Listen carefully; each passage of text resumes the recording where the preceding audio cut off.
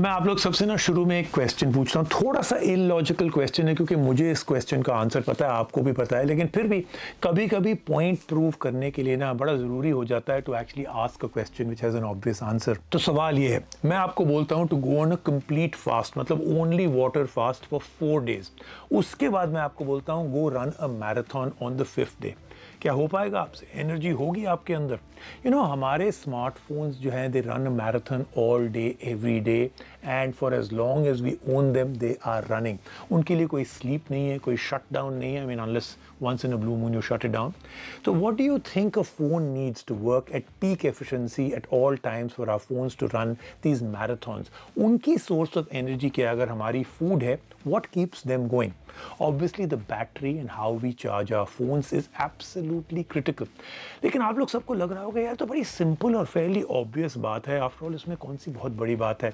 Phone की battery कम हो जाती है, उसको प्लग इन कर दीजिए, फ़ोन चार्ज हो जाता है and we are done. Well, most of us think that way and most of us are charging our phones wrong, completely wrong. अगर आप चाहते ना कि आपकी battery should last as long as you own the phone, उसकी जो charging capacity है वो बिल्कुल ठीक रहे, उसकी battery life cycle, charging cycles कम ना हो जाएं, you need to do a few things. Number one, and this comes first because हम लोग का recent trend है, उसके साथ ये जो है बहुत easily बैठता है, और वो है always use compatible and original chargers। अब देखिए, since ये नया दौर शुरू हो गया, this new style के जो है चार्जर वो बॉक्स में नहीं आएगा, that means I'm asking you to pay the extra premium, लेकिन buy the original compatible charger from the brand जिसका आपने जिससे फ़ोन खरीदा है।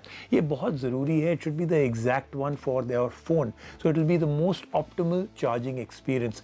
चार्जिंग कैपेसिटी जो है ना कंपैटिबल होनी चाहिए to the battery capacity. Remember, poor quality chargers जो हैं they can damage your battery, they can damage your phone. अगर कुछ गलत हो गया ना आपके फ़ोन के साथ because you used a cheap third party charger जो कंपैटिबल नहीं था, there will be no warranty for your phone and that can be a real big problem.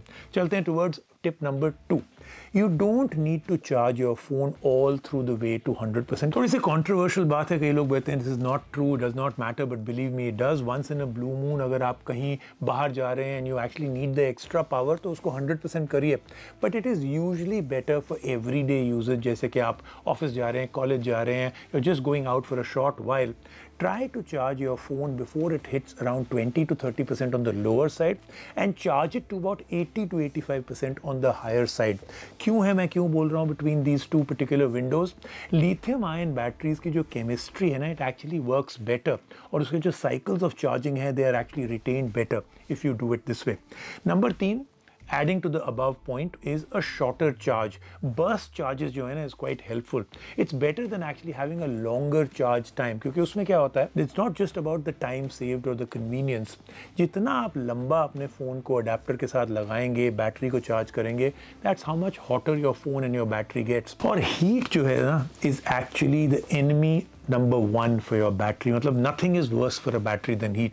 अगर आपको लग रहा है that your phone is very hot, maybe आप बाहर से आए हैं, धूप में फ़ोन पड़ा था, or you've been playing a game on it for a very very long time, don't charge it at that point। इसको थोड़ा cool down करने दीजिए, because again a battery getting hot is killing the battery। Also, don't just leave your phone on your charger at the time when it is fully charged, उसके बाद आप उसको छोड़ देते हैं। जी हाँ, आजकल automatic safeguards हैं, but try and take it out as soon as possible। चलते हैं towards point number 4। बहुत important point है ये, and I cannot emphasize this enough। Do not use your phone while it is charging। सारे लोग करते हैं ये, don't do it। जब आपकी बैटरी चार्ज हो रही है, उसके साथ आप इंटेंसिव टास्क करेंगे लाइक वॉचिंग अ वीडियो और playing a game while it is charging, ये आपकी बैटरी को बहुत कंफ्यूज कर देता है, and it is really really bad for it. क्या है, ये जो इनपुट एंड आउटपुट दोनों चीज़ें हो रही हैं आपकी बैटरी के साथ, it really डिटीरियोरेट्स your battery slowly, not good for its health, plus it's not safe either. एक फ़ोन जो है सीरियसली ओवर हीट कर सकता है if you are using it while you are charging it. देखिए, there is a reason why आप कोई भी चार्जर देखें, अच्छी कंपनी का चार्जर देखें, दे come with short cables. There cable is long enough for you to put it into a plug and onto let's say a table, but not long enough for you to pick it up and use। इसका कोई reason होगा, and the reason is don't use it while charging. Number 5, let's talk about some battery saving tips. ये भी आपकी battery को tip top condition में रखेगा. सबसे इंपॉर्टेंट ये जो है, don't keep things like GPS and other things on when you actually are not using them or you don't need them. ये जो आपकी ड्रेन करता है battery, because they are constantly running behind, they are scanning for location, और GPS type की चीज़ जो है बहुत heavy होती है in terms of battery usage. So you can also disable things like the vibration motor, Bluetooth, NFC when you don't need it, and whenever you can switch to a Wi-Fi connection will save you some battery for sure. चलते हैं towards my next point.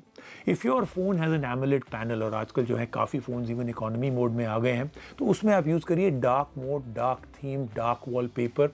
AMOLED panel जो है turn off कर देता है black pixels को to 0. तो overall theme अगर आपकी डार्क या ब्लैक है, most of your screens pixels will be of. Saves a lot of battery consumption, also very good for the screen, also runs the phone very cool. Next, take control of your apps. हर एक जो app आप download कर लेते हैं, install कर लेते हैं बिना सोचे. Every second app that you are actually seeing, चलो ये भी ट्राई कर लेते हैं. Most of them are adware or malware. They'll keep syncing your data with their servers. They are constantly sucking up your battery and your data. In fact, some of them ad supported apps जो होते हैं, they keep running videos in the background. आपको ना sound आ रही है ना आप वो देख रहे हैं, लेकिन they are running them at the back because those are the ads that are making them get money.